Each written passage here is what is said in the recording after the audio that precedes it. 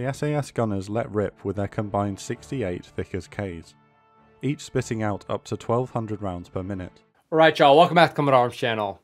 Okay, so today we're checking out some more SAS stuff, and I gotta say I'm pretty excited about this video because this is talking about the SAS in North Africa. Now, we've heard bits and pieces about the SAS in Africa, especially like the thing that sticks in my mind the most is y'all telling me how they're wearing like pink as like their camouflage. I guess it worked really well when they were doing their sort of operations in North Africa.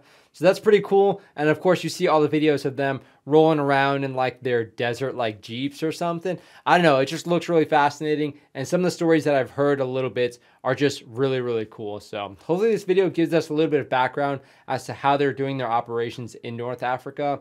But this is from the operations room.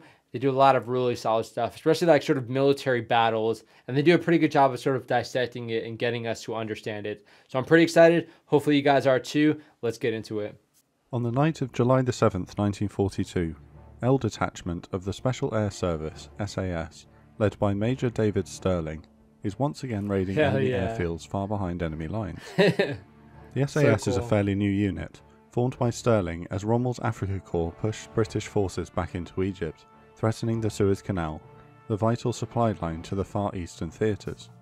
So was I know I'm pausing it already, but was North Africa the reason why the SAS were developed in the first place? I know it's nice to have that sort of capability and be able to use it in different areas, but it seems like it was literally, I don't know if David Sterling was actually in this area and that's why he wanted to develop a team to work specifically to counter what the Germans were doing. But yeah, it's kind of interesting if their actual roots are literally just from North Africa, because it seems like they were made and they did a lot of stuff in North Africa, but if they're made for North Africa, it's a slightly different dynamic. It's pretty cool to hear about. The SAS's primary task is to destroy as many enemy aircraft on the ground as possible, to cripple the Luftwaffe and hinder the crucial air transport of supplies for the Axis ground forces in North Africa. That's cool. That's a cool. In tonight's operation, 5 raiding groups, each in 3 jeeps, will approach 3 separate German and Italian airfields, infiltrate onto the flight line, attach Lewis incendiary bombs to as many aircraft as possible, and then slip away into the desert night. Sterling and his force dismount I know I'm pausing it so much, but this is just so freaking cool to check out. Like, just to think, I mean, imagine if they didn't have any knowledge of the Brits having any commando units, their airfields probably didn't have the amount of security or posturing to detect and counter those sort of operations. So for these teams to go out in 3 jeeps each and attacking all these different airfields, it's just really cool. It's just a really fascinating sort of mission to hear about, especially just all the covert stuff is like the most fascinating stuff for me. And for them to start doing this and to be the first unit to start doing it, they're literally setting the groundwork. So at this point, they're probably just rocking like tactics that they devised themselves. Vehicles at a safe distance from Bagouche Airfield and move out. The Major waits back, while the raiding party, led by his second-in-command Captain Paddy Mayne, proceeds on foot towards the airstrip. Legend. They sneak along the lines of parked aircraft, carefully fitting Lewis bombs to over 30 Italian CR-42 biplane fighters before retreating back into the darkness. Fused to explode after the party is clear, 22 of the CR-42 Falcos erupt in flames. However, jubilation is cut short among the British soldiers watching from their rendezvous. At least a dozen of the bombs have failed to detonate. Yeah, what's with that? A dejected Paddy Mayne despairs at the number of aircraft left undamaged, but Sterling has an idea. The SAS men mount up. Oh my gosh! 2 release jeeps and Sterling's personal Chevrolet staff car, nicknamed the Blitz Buggy, have been heavily modified with pairs of Vickers K machine guns, borrowed without permission from a warehouse in Alexandria. Come on, it just gets more and more badass. They're stealing a freaking machine gun from Alexandria and they're just throwing it on their Blitz Buggy. I think it's kind of just badass that, you know, these bombs went off and they're like, yeah, that's not good enough. We're gonna go in again. Yeah. Like many good ideas, Sterling seems the obvious thing to do. Destroy the remaining planes by gunfire. The 3 vehicles trundle over the desert and onto the airbase once again. With the attack seemingly over, the Italian and German base personnel do not expect another venture by the SAS. Oh man, the jeeps sneak through the perimeter in the darkness and spot the intact enemy aircraft, silhouetted by the flames from nearby destroyed aircraft. Major Sterling Chevrolet pulls up onto the flight line, with the other jeeps close behind. loading and checking their Lewis and Vickers K machine guns. They jostle over the tarmac at 15 miles an hour, and at close range open fire.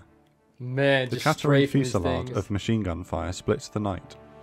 The SAS gunners aim low at the fuselage of the aircraft to hit important components like the fuel tanks.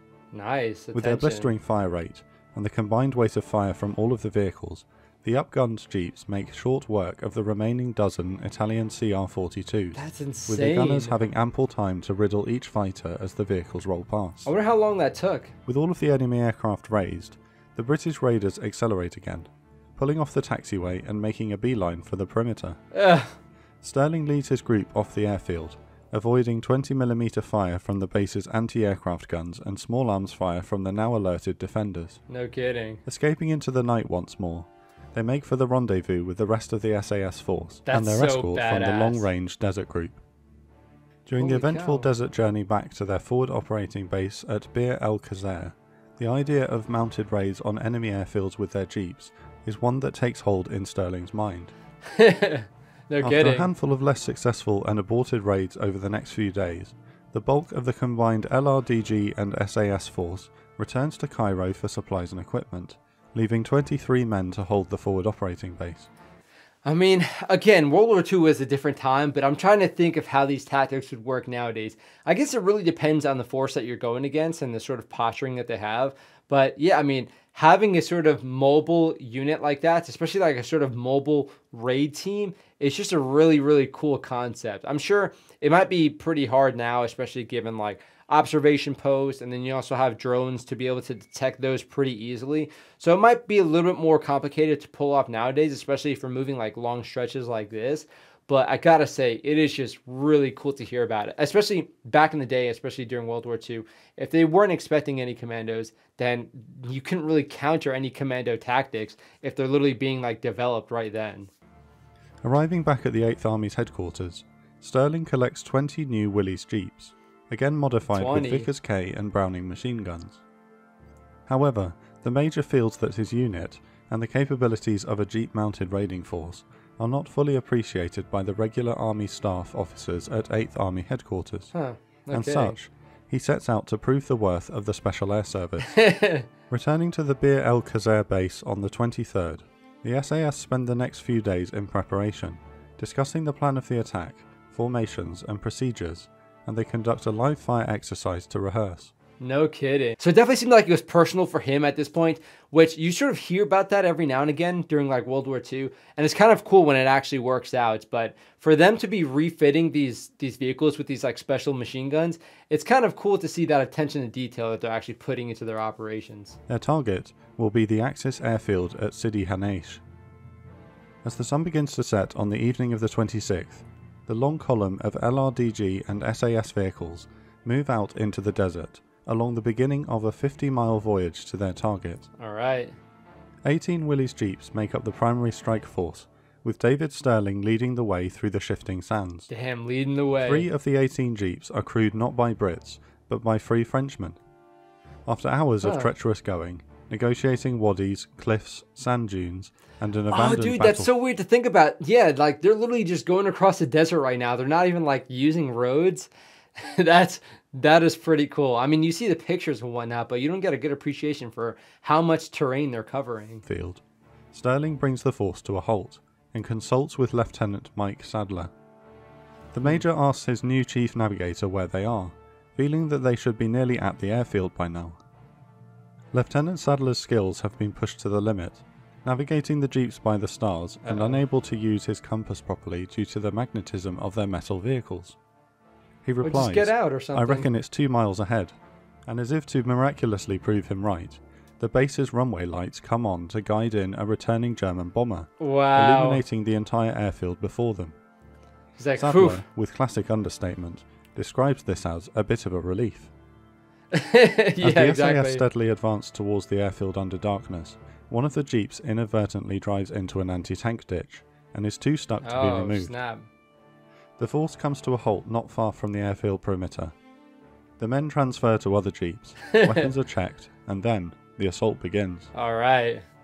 SAS trooper Stephen Hastings recalls, first one tentative burst, Then the full ear-splitting cacophony, roaring and spitting. A tentative burst. Streams of red and white colour shot through the darkness, struck the ground and cascaded upwards in 1,000 crazy arcs, crisscrossing each other. Hell yeah, On the receiving end of the furious salvo, the German defences are taken completely off guard, left reeling and desperately trying to retreat from the storm of lead.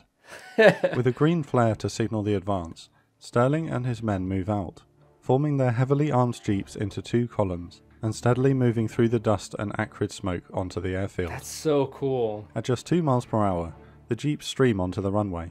The SAS gunners let rip with their combined 68 Vickers Ks, each spitting out up to 1,200 rounds per minute, pouring fire on the German aircraft scattered around the airfield.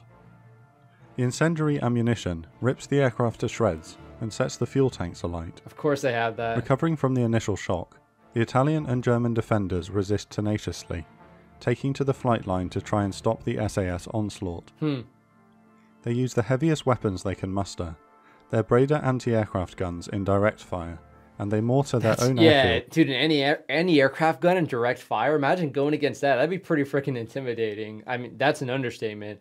But yeah, so they didn't have any sort of, I mean, it's an airfield. I imagine they're not going to have like that much like indirect fire capabilities. But if they had anti-tank ditches, I wonder if they had any sort of like anti-tank weapons, like, you know, Panzerschrecks or what have you. But yeah, I mean, again, you're just going to be like, what the hell is going on when you have all these Jeeps just ripping with these like freaking double barrel machine guns or whatever they're rocking. But yeah, that rate of fire alone is just, it's insane. That'd be very, very scary to hear, especially when you have these incendiary rounds just shredding through everything and planes blowing up and stuff. To try to break up the attack. With 20mm shells from the AA guns whipping overhead, the procession of Brits and Frenchmen keep up the barrage, loosing off streams of rounds at the silhouettes of Axis troops and hosing down defensive positions in a chaotic melee of explosions and machine gun fire. Sheesh. With a deafening clang, Sterling's jeep grinds to a halt, spewing oil after taking a round from the AA gun straight to the engine, narrowly avoiding its passengers. Damn. Using a horn to signal, Major Sterling orders the SAS into the next phase of the attack. A horn, okay. As the column pauses briefly, and Sterling and his men clamber aboard another jeep, Paddy Mayne leaps from his vehicle, with little regard for his own personal safety, and fits a Lewis incendiary bomb to one of the few unharmed Junkers Ju-52 transports. It was personal. Pressing on through the searing heat of the exploding Junkers, L Detachment swings around at the end of the airfield, passing back down its far side, to cause yet more destruction, clattering away with the last of their ammunition, suppressing yet more defensive positions. This is why I love the operations room, because like the overhead imagery that you get for this, it's just really freaking sweet. It'd be nice if you had like a satellite view back then, but of course you're not going to have much of that, especially from World War II. But like having these sorts of maps and imagery that are made, and they're made with like pretty decent fidelity, I would imagine, it gives us a really good appreciation for the scope of how they're moving and all these different sorts of targets on the ground where they could be taking fire from. And I like how they're doing the actual fire as well. You see a lot of it's interlocking, which is pretty cool to see. Inflicting more casualties on the guards and shooting up more of the vital Ju-52 transports. After 15 minutes of mayhem, Sterling fires off a red flare, signalling the withdrawal. Nice. Disappearing in a column through a gap in the perimeter fence, the SAS make their escape, leaving Sidi Hanesh in a burning mess. Despite the intense return fire from the defenders, Lance Bombardier John Robson is the only casualty, killed during the initial attack. To try to evade any enemy response, the SAS split up into packets of 2 or 3 jeeps each and drive until sunrise, then camouflage their vehicles to remain hidden through the day, that is so anticipating that the survivors of their raid would be out for vengeance. Yeah, As expected, at the crack of dawn, the Stuka dive bombers are out searching for the raiders, patrolling the likely escape routes and strafing anything that moves. Despite the Luftwaffe's efforts, the only further loss is French SAS trooper André Zinel. And, by the 29th of July, all of the remaining Special Air Service personnel make it back to safety, to the operating base at Bir El Khazer. That's really smart too. Again, like that's kind of like a thing with recon. You go in one way and then you egress a different way. And especially if you have a big force, it's nice to be able to have that option to split up like that, especially when they have jeeps. You know, being a little more mobile makes it easier to split up. because you have a little more survivability, especially when you have, you know, the mobility, but also the machine gun itself. It makes it a little bit easier to do that. And again, it's just the planning that went into this is just really freaking badass. It's pretty cut and dry when you look at it, but for the success that they actually had, it goes to show how disciplined they were and how they're recovering their bases, or also using, you know, the initiative as far as like using a horn to signal to move into the next phase of the operation is just cool. The SAS have destroyed 37 aircraft, including many of the Ju-52 transports on which Rommel's supply lines so heavily depend. This success silences the doubters in the British headquarters at Cairo and cements the SAS's reputation as a highly effective fighting force. No kidding. Paving the way for the successes and heroism to come, and the elite Special Air Service as we know it today. Nice, man. Just from that one man, huh? That is freaking cool. That is really setting a legacy right there. Oh man, okay, that video was exactly what I expected to see for like these old school SAS operations. And again, just picturing the, you know, the images that I've seen previously with the SAS in the 40s, them just in their vehicles going across the desert. I'm just trying to picture that and attribute it to this. And it's just really, really cool. Now, of course, if you guys have any other videos or anything, even like just stories to recommend, so like firsthand accounts, I mean, I want to find like autobiographies of, you know, some of the individuals mentioned in this. Definitely recommend anything you have down below, or recommend it in the Discord, or you can just go in the Discord and start having a chat. Because yeah, I mean, this is just, it's so cool to hear about. And I got to say 1940s SAS are just badass. They just hit different as far as like the lineage of how new they were and how successful they were being that young.